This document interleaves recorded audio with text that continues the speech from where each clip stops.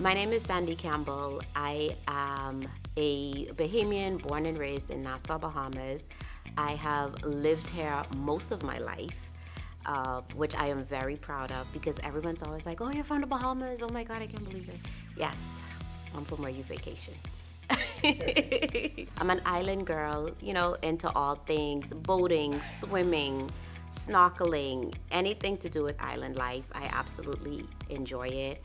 I am a navigator and a boat captain by profession. I got into the industry some 15 years ago. I studied at SUNY Maritime College in New York, and most of my career has been sailing on commercial vessels, specifically gas tankers. Vessels where we load gas in the Middle East, deliver them to countries like China, Japan, the UK. So it's been a very rewarding career and one that I'm very happy about. Sandy's Suitcase started right around the time when I started working in the maritime industry. When I think about travel, my earliest memories of travel has been going to Miami, going any part of South Florida with my family. So I get into the industry and my first solo trip is I get orders to fly to the Philippines. Now, I'm an island girl. I've only ever been to Orlando, Florida. So I was scared. I was like, oh my God, what am I gonna do? Customs and baggage claim and all these things. And so I was just kind of thrust into this world of solo travel. I got back home and I was like, hey, that wasn't so bad. Like, I flew across the world by myself. I was able to navigate everything and come back home safely in one piece. And then from there, it just started to become further destinations I was flown to for work and where I had to be.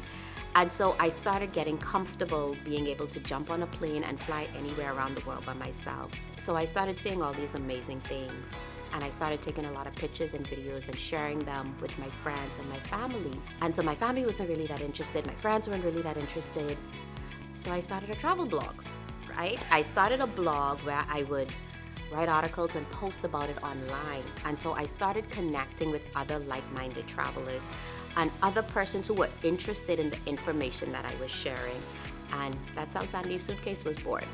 One of the things that I have noticed over the years is that, especially when I speak to schools or I speak to young people, they are always excited to see someone who looks like them. A big part of this journey for me has been all about representation. A big part of what I do has been to be that representation in an industry that is male-dominated and in an industry that does not always have a lot of minorities. That's a part of what my brand has been about, has just been to show young people what is possible and some of the possibilities that are out there to them in non-conventional paths. And I hope that I'm succeeding in doing that, at least to some degree.